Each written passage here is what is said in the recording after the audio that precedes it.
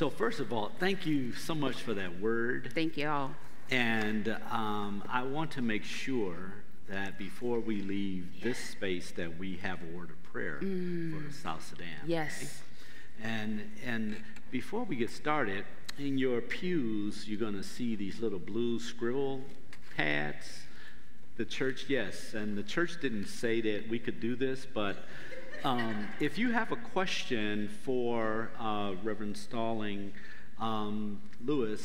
if you would write your question down in a legible form, I'd be more than glad to share it if we have time. And so I'm thinking let's take a good 10 to 12 minutes and just answer a couple questions. Sounds like a plan. I got a couple here, but Okay. I'll start with one here that says, is there a particular theme that you have emphasized as you visit presbyteries and congregations throughout the country?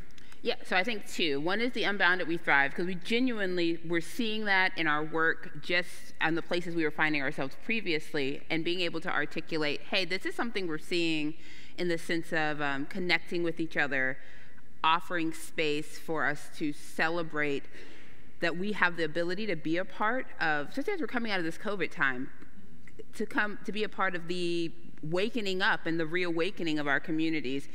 I know there is a sense of anxiety for a lot of spaces, but there also is this amazing opportunity before us if we allow ourselves to be free enough to embrace it. The other is Matthew 25. That passage that is the core is so powerful because it deeply connects the humanity of Christ with the humanity of those in our midst. And it moves our way of being from, as Presbyterians, we've been known to get stuck in this brain of ours. We've been known to think things deeply, but to not give it space to move through our bodies. And so both of those are ways in which I think they invoke and reflect an embodied theology that I think we're also just waking up, right? It feels like post-COVID or post the lockdown portion of COVID, we were so disembodied. We were so in our own spaces that there's a joy in just celebrating the ways that we can actually be in a thriving relationship with our communities, even in a world that can feel so in opposition to that at times. As you talk about Matthew 25, and I imagine the church reaching out into its community, at the very same time, we have these internal institutional challenges, like the recent resignation of our stated clerk. And the question is, do you anticipate any major changes or changes in emphasis and mission or focus of the PCUSA behind that resignation? Oh, that's a great question. I don't, only because I think we're in this unique place. First of all, Reverend J. Herbert Nelson has laid some amazing foundations in his time and his tenure, and he has left the space when he is stepping away in June, ready for the next chapter. Many of you may know that the Office of the General Assembly and the Presbyterian Mission Agency, there was a commission that was created, given the green light during the General Assembly, and both Ruth and I helped to staff that particular commission. And to be clear, it's a commission, so it's got like a wide area of leadership when it comes to imagining a new entity that fulfills the responsibilities of Presbyterian Mission Agency and OGA, but also is a new thing that we need now. And so in some ways, there's a gift of imagining what is possible that doesn't leave me believing that we will be stymied in any way, particularly because Dr. Nelson was faithful in his leadership. And so I think anytime a person leaves a space faithfully, there is a gift of the next chapter being even more faithful, because we kind of build on those who've come before us, right? Like our whole book of Confession leans into that space of there are saints who have come behind us, and they did the best in their context to help us prepare for the seasons that we're in now. So I'm yeah. Any questions out there? So one of the things that speaking of the pandemic that has happened is this polarization in our country, polarization in our churches. I always say, we are the world. And so we experience these We same are the children. No, that's a different one. Okay. It's the same concept. Same concept, except we don't get a Coke. Womp womp. That's a Pepsi. I'm so sorry. I'm sorry. It's okay. All Grace right. abounds. So the main thing is that, we're dealing with this time of polarization, not just along political lines, but it's affecting us theologically. It's affecting us, there's this word, you don't preach politics in the church, and we're fighting, struggling over at that time. Remember, mask became a political thing, right? The red, the blue divide, and sometimes it was divided right down the middle of the aisle. True. What can you say, or how can a PCUSA help to reestablish a more civil, loving, and caring society in this broken world? And this, I do not offer flippantly, but we genuinely must reach out and actually love each other. Like, it cannot be fake. I think one of the things we have lived into, unfortunately, in the world is that we are we're very polite. We were very polite for a long time, even if we genuinely did not. We just weren't honest, right? And I think in some ways there's just been a revelation of what was, and that doesn't make it easier.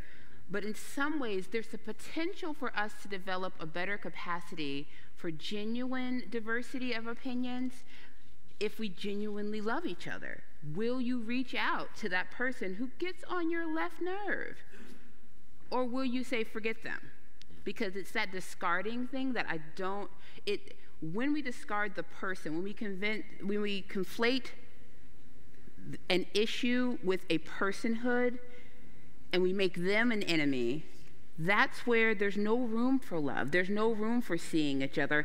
And that, I think, even if we are I have people who have completely different views on really important things to me, but I try to center their humanity. And I think as Presbyterians, we can continue to practice that. We can actually say, you said something earlier that I have to tell you, it's like nails on a chalkboard to me. I hate the phrase frozen chosen. Oh my God, it rends my soul. It rends my soul, because I do think, life and death there is in the power of the tongue. And we have called ourselves that for a long time. And we have made cold hearts for ourselves in a lot of spaces. And it may be that we're just thawing out. And that feel, like when your relationship and your family, when everyone starts to tell the truth, it gets a little awkward before it gets better, doesn't it? Or maybe just my family. Okay, maybe it's just me. So it could be that we're actually in the process of healing, but it would take the faith to genuinely say, more than anything, though, Greg, I'm going to love you, even if you feel very different than me. And I think that's the thing. We can practice it. We can be awkward about it. We can live into it. I like to say, if only we could remember what we learned in Sunday school.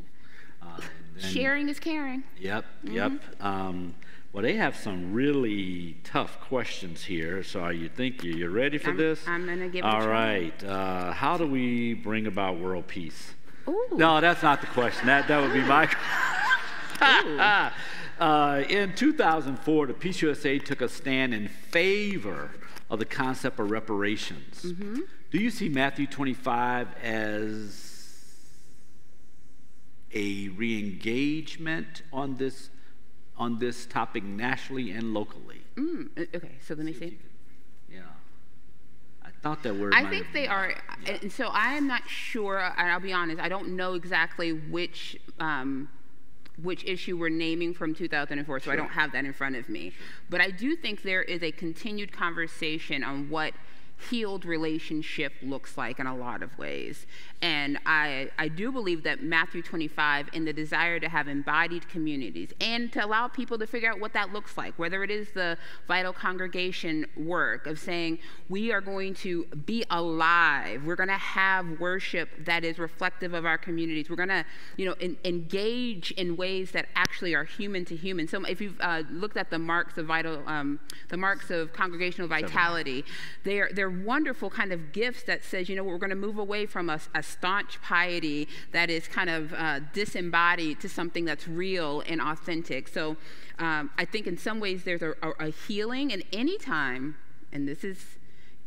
there is a made wholeness, I think a returning to shalom, a returning to what makes for a more flourishing world, it is a reparative thing. It is repairing the breach. And therefore, there's a reparation process, and it does have an investment of time and energy and resources in order to repair the thing. That I'm a big fan of the Akara phrase, Siwo Wiwe Fenawo Sankofa Yankee, which means, and some people use the Sankofa phrase, it's a Ghanaian, Adinkra symbol, but it means it's not an anathema to go back to get that which has been forgotten. It's not only right, it is faithful to fix the things that are broken. And I think in our language as Presbyterians, we name the reformed and always being reformed, because there's always things that we say in our confessions. There are things that we've done that we shouldn't do, and there are things we left undone that we should. So there's this invitation to fix what's broken, and it's faithful. Mm-hmm. You know, you raised congregational vitality, and that is one of the 3 pieces of Matthew 25. Mm-hmm, mm-hmm. And congregational vitality is often defined by our denomination mm-hmm. as it's around discipleship, mm-hmm. it's around building mm-hmm. community and making mm-hmm. connections. But the questions from the audience are around, you know, where do we connect the whole issue of membership and membership decline, and you know, what is the thinking around that for you and your office? Yeah, so there is one of the marks, I know, and I'm not going to get the language precisely, but it does talk about the fact that it's not about the numbers, it is about the faithfulness to the mission of the church, right? And so you can be a vital congregation at any size, and you can be a huge congregation that is not vital to its community. No offense. I'm not saying that never happens in Chicago Presbytery. Oh, no. That's never, ever in the past ever happened. But so size has far less to do than the intentionality and the impact to be authentically a blessing to the people that God has sent you to. It's more about how do you live into who God has called you to be in a way that actually brings about the kingdom now, not in that great beyond thing that we used to do. I mean, some people still do it, but I don't do it so much anymore. Like, it's both and, now and not yet. Well, this is going to be the last question, okay, because we want to have communion. Yeah, that's a good. Actually, we wanted to go to dinner. That's what we really want. But You're anyway, right. What is the most significant action you think that came out of 225th General Assembly? Oof.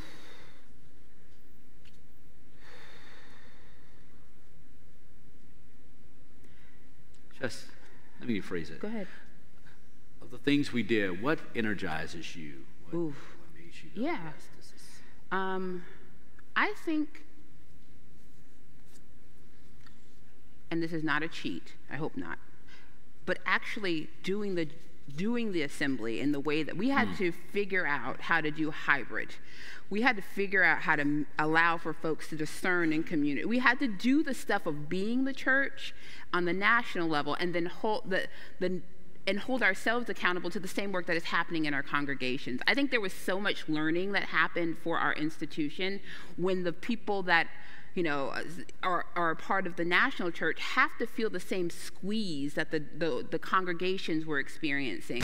I think there's something that mentality, I've seen it even as I mentioned, we're going to have we have moderators conferences. But we can take some of those learnings, and I think it does create better abilities to have more impactful work as the church at large. There's been great conversations around decentralizing some of the work that traditionally has happened in the building in Louisville. I think that was actually the gift, is that we were forced to be faithful. And we call, Ruth and I use the language, the bold and faithful commissioners and advisory delegates of the church, because folks were working their, it was a marathon. I don't know, are there any commissioners or advisory delegates? Come on now, that's right. Yeah, I just want to clap it up for you. Because it was intense, but it was faithful, and there was an honesty for which things happened, because people really gave of their time and energy to show up in quarantine. It was just wild.